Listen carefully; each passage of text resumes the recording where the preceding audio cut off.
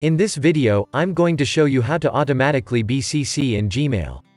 Before we proceed, make sure you subscribe to this channel and press the bell icon to get daily tech videos. Let's get started. To do that, go to the Chrome Web Store and search for Auto BCC in Gmail. The first result for this keyword is an extension by CloudHQ. Select this extension and add it to your browser.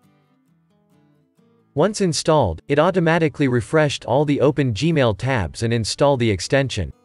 It also opens this draft email to test the feature. Whenever you are in a compose box, you get a BCC icon next to the send button. Click that button, and use your same Gmail account to sign in to the extension. Now let's open the compose box again. This time the BCC button opens a box where you can add rules for BCC. Add a new rule. Here you can choose which sender and receiver email address you want to create a rule. For example, say I want this only for 2 people, so I'm mentioning their email addresses here. Finally, I can add an email address for Auto BCC and save the rule. Now if I send this email to any of the mentioned email addresses, a copy of the email will also be sent to the BCC email address. Here it is, in the inbox of the BCC email address I mentioned in the rule.